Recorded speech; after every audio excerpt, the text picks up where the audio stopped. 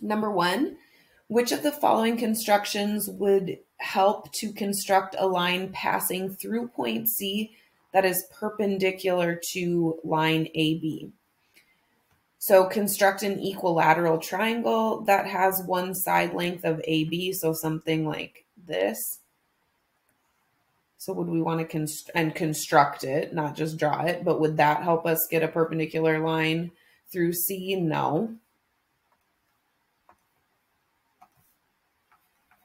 Construct a hexagon, one side which is BC. That would not help us get a perpendicular line through there.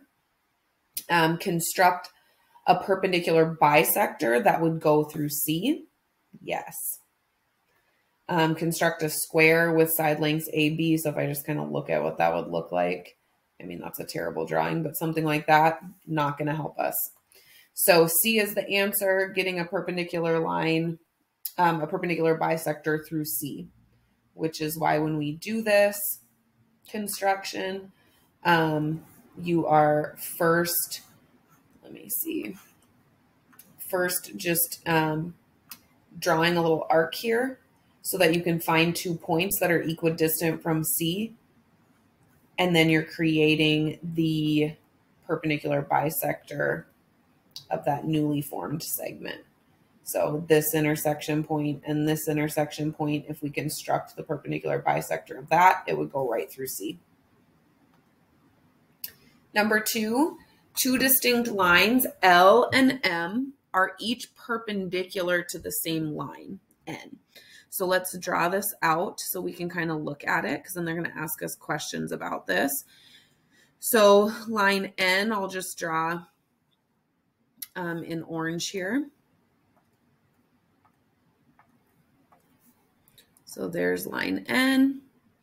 Then let's go ahead and draw line L and M. So they're both going to be perpendicular to this line.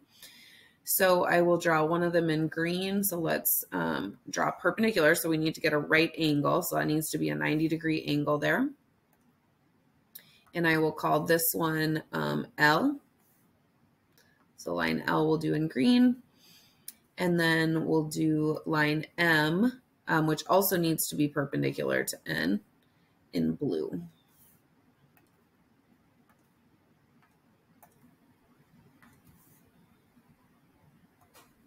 All right, so we've got 90-degree angles here, so we know that these 2 lines are perpendicular to N, so then let's answer these questions. So are line L and M, so are the green and the blue perpendicular to each other? No. They need to cross at a 90-degree angle and they're not touching each other. Are lines L and N, so the green and the orange, are they perpendicular? Yes. Are M and N perpendicular, blue and orange? Yes, they meet at a 90-degree angle. Are L and M, the green and blue, parallel? And that is true. If they're perpendicular to the same line, then they're going to be parallel. They're never going to cross. Are L and N, the green and orange, parallel? No, because they're touching each other. Are M and N, blue and orange, are they parallel? Again, no, because they're touching each other. Number 3, in this diagram, we have straight edge and compass constructions of the angle bisector of BAC. So let me draw in that angle here quick, just so we can kind of see it. So here's the angle that's being bisected. And they want us to explain the steps for the construction in order. So number 1, we're going to create this circle around A, and it can be any size. So create a circle centered at A with any radius. Then the second step after you've created that circle is to label the intersections with the green angle. Okay, so label the intersection of circle A. That's intersections of circle A and angle BAC. And in this case, B was the intersection. So we didn't have to, that was already labeled. But we'll say label the intersections of that B and D. So now you've got B and D here. So now we're going to create these other two circles. So draw a circle centered at B with radius BD. So you're going to have the radius be the width. So we're going to draw a circle around B that goes through D. And then we're going to do it again around D. So draw a circle centered, oops, at D with radius BD, so that these two circles in step 3 and 4 are the same size. So I'm just going to move this up here. Then after we've created those, drawn those two circles, then we want to label their intersections. So label the intersections of circle B and circle D as E and F. So we just labeled those intersection points as E and F. And finally, draw a line through points E and F. So you're just going to put your straight edge down and then extend a line that goes through E and F, and then that will be the angle bisector. Number 4, in this straight edge and compass construction, we've got a line perpendicular to AB passing through C. So we had this line with a point on it, and we created a perpendicular line through it. Which segment has the same length as EF? So let me underline what's important here. So which segment has the same length as EA? I think I said EF first. So EA, we would just connect those. So which segment has the same length as that one? So let's look at EC. So EC is not a radius. Well, yeah, not a radius of that circle. So that's not true. Whoops.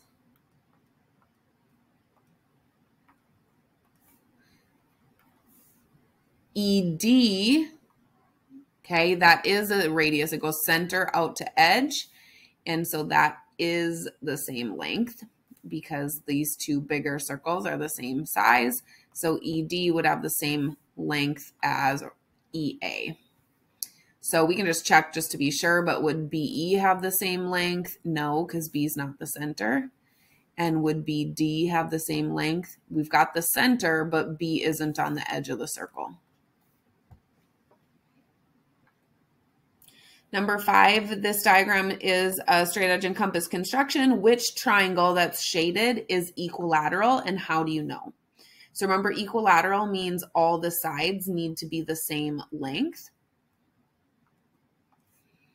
So if we look, we're pretty sure it's this one because these all look like they're the same length, where this SU looks pretty, looks longer than the others. And so this is the equilateral triangle, but how do we know? Okay, so oops, let me get this. So we know triangle ZVW is equilateral because each of the sides is a diameter. So if we look here, it goes from this edge of the circle to this edge through the center. VW connects edge to edge on this circle through the center. So it's a diameter. And WZ is from this circle here and is a diameter going through the center. So that means they're all going to be the same size. So we know triangle ZWV is equilateral because each of the sides is formed by a diameter of congruent circles. So that means they're the same size. In this construction, A is the center of one circle, B is the center of the other. Name the segments in the diagram that have the same length as AB. So here's AB. What other segments have the same length as AB? So AB is a radius. So any other radius is going to have the same length. So AC, center A to edge C, BC. So center at B out to the edge at C. We also have B to D, and we have A to D. So each of these segments, let me draw them in here. So this one, this one, this one, and this one. Number 7, in this straight edge and compass construction, A is the center of one circle, B is the center of the other. Name any pair of perpendicular segments. So in this diagram, let me just highlight the two perpendicular segments. So we've got AB is perpendicular to this one. So if we use any two letters on the orange segment and then any two letters on the blue segment, you would be correct. So we can say it AB if you want to just use the whole segment. So AB is perpendicular to CD. That would be fine. Okay, other ways that you could have said it, a couple other ways would be, you could have said AM and CM. So you could use a partial orange segment. So just A to M is perpendicular to CM or MD or CD, kind of however you wanted to say that. So there's a bunch of different ways you could say it, but it needs to be the orange and the blue. And then name a pair of line segments with the same length. So again, there's quite a few up here that you could say. So we know that M is the midpoint since CD is the bisector of AB. So we know that AM is equal to MB. Now we don't know about the blue segment being split up. So one thing that we cannot say, so one of the ones that you cannot have written down would be CM is equal to MD. We do not know this. So we can't say that one. But you could use any of the segments that are connecting the center to the edge. So all of these next segments are equal. So AC is equal to CB is equal to BD is equal to AD. So all of those segments are congruent to each other. So that's going to be these ones right here. So any two of those you could have used as well. All right, then number 8 says that we've got these points A, B, and C are the centers of the circle. Select all segments that are congruent to AB. So we're looking for congruent to AB, which is a radius of one of these circles. So if you kind of look at this, let me draw it on here. So this radius of this circle, or you could look at it as the radius of this circle. And all three of those circles are going to be the same size. So let's take a look here. So HF, that's a diameter, that's 2 radii, so that's not going to be equal to it. HA, so HA is centered at A and goes to the edge at H, that is a radius. CE, so here's CE. E is not to center, or is not a center, and it's not on the edge. So here would be the edge, like C would have to go all the way out to here, not stop at E. Then it would be a radius of this circle. So E, C to E is not a radius. So this would be no. C to D, so C to D goes all the way down here. Definitely not a radius. BD, oops. So here's BD. So B is a center, D is on the edge of that circle, so this one is good. And then BF, so B is the center, F is on the edge of that circle, so that is a radius, and that one would be the same length as well.